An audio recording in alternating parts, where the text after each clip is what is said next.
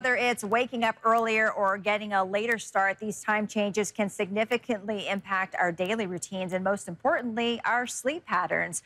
I sat down with Molly Penney, a premier certified pediatric sleep consultant, to understand the importance of getting a good night's rest.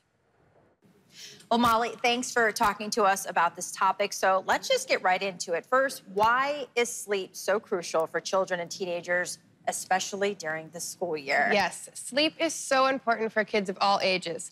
I mean, when they sleep at night, that's a time for them to kind of recharge and retain all the information they learned during the day.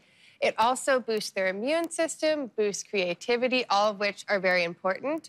And I think one thing that people overlook is we know that like babies need a lot of sleep. Everybody knows these babies need to sleep all day and take all these naps, but we kind of lose track of that once we get to school-age kids. And all the way up to teenagers, kids still need a ton of sleep. Like I have some figures here. A kindergartner needs 10 to 13 hours of sleep in a 24-hour period.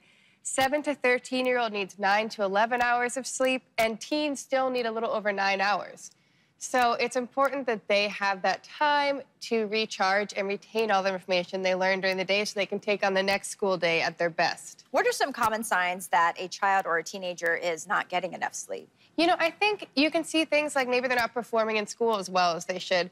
They don't want to get out of bed in the morning, you know.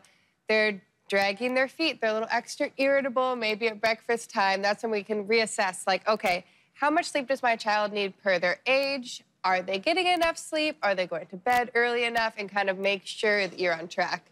So, you know, Molly, with the new start times for this year, specifically with Anchorage School District, what are some practical tips for families to help them adjust their kiddos and their teens to go to sleep and to get up, whether it's an hour earlier or they're getting able to sleep in a little bit later? Yeah, I think you need to look at how much sleep does my child need per day and then kind of back into your schedule.